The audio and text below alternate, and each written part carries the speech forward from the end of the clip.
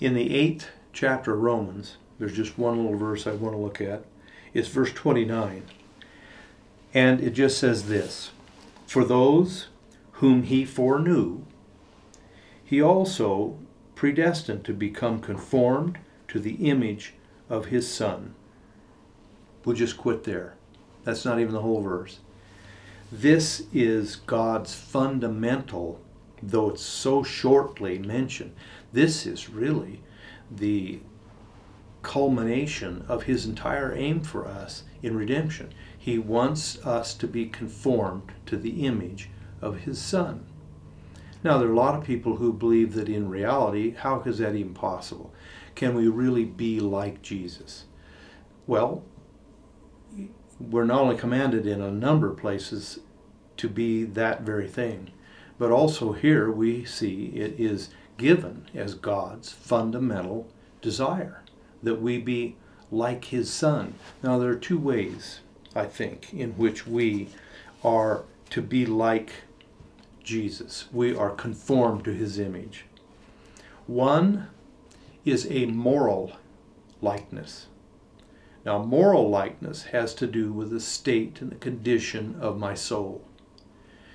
And that moral likeness or moral image, we know we lost in the garden in the fall.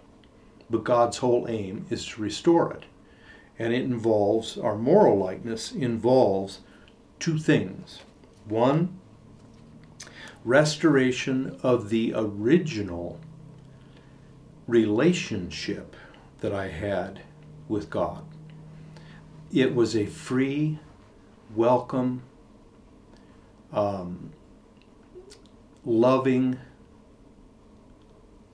conversation that Adam and Eve had with God. I don't mean at all that it was trivial or flippant or lacked the reverence of a creation to the Creator, but still it was an intimate, friendly, warm relationship. We lost that, tragically lost that in the sin of Adam and Eve and all of Adam and Eve's descendants, who we are. So it's a restoration of that original relationship, and that involves the forgiveness of the practice of sinning and rebellion, which is what estranges us from God. So when that's out of the way, that relationship can be restored. And then further, we not only lost a relationship, but the human heart lost its resemblance to God too. No longer is our heart spontaneously inclined to righteousness, holiness, love of God, but we're now inclined spontaneously to the other direction: unbelief, rebellion, self-sovereignty. That resemblance also has to be restored for us to really be restored to moral likeness. I cannot truly be conformed to God's Son if there remains in my heart a subterranean kind of stream bent to rebellion against God and its corollary, self-sovereignty. Jesus didn't have that. If I'm going to resemble him morally, then and have a heart like his, which we can, that has to go. Both of these things, the relationship and the resemblance, are restorable, and they are restored when we meet the conditions that God has laid out. For the relationship, it's repentance and turning from sin and faith. And for the resemblance, it is total renunciation of self and what I see in my heart that is self-centered, and faith in God to cleanse my heart of that inclination and restore the resemblance of the moral likeness. There's a second, then, kind of likeness to the image of God. We're to be restored. There's moral, but then there's a mature likeness. Now, mature likeness is gradual.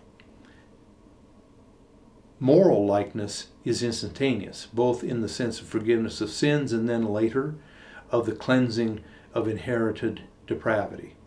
But mature likeness unto Christ is a lifelong process, and it is really never completed until glorification, when we go to heaven. But in the meantime, there is the gradual growth in grace, refinement, molding, sanding by God's Spirit. There's sometimes there's heating, there's some hammering by the goldsmith or the silversmith, and some of that is not necessarily pleasant, but it produces peaceable fruit of righteousness. There's experience, deepening wisdom.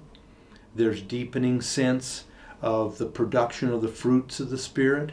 All of these things are a part of the overarching goal of God, that we be conformed to the image of His Son. We can have the moral image by meeting the conditions and by faith, and then the Christian walk, however long the rest of our life is attaining more and more to the mature likeness of Jesus Christ. Father in heaven, may we know the reality of a restoration of the moral likeness of Jesus to our hearts.